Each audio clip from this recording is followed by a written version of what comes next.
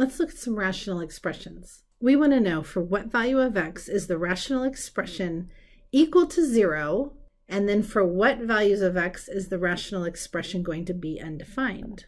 Number one, for what value of x is the rational expression equal to 0? So if it's going to be equal to 0, we completely ignore the bottom and we set the top equal to 0. Next, we solve for x.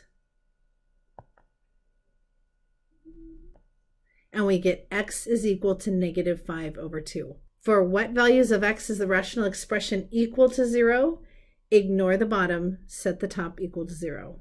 For what values of x is the rational expression undefined?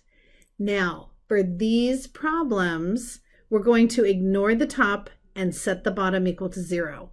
This is not always true. In the future, they're going to get more complicated. You need to make sure that nothing on the top is going to cancel something on the bottom. But for right now, we're ignoring the top and we're setting the bottom equal to 0.